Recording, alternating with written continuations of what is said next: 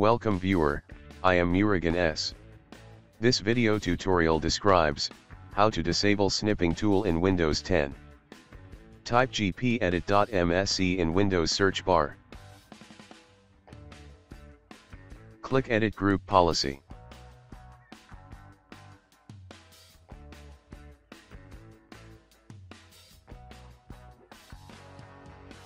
Click and expand Administrative Templates. Click and expand Windows Components.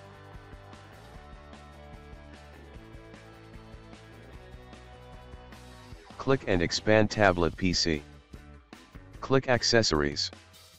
Open Do Not Allow Snipping Tool to Run. Check Enabled, click Apply, OK. Close and exit Group Policy Editor.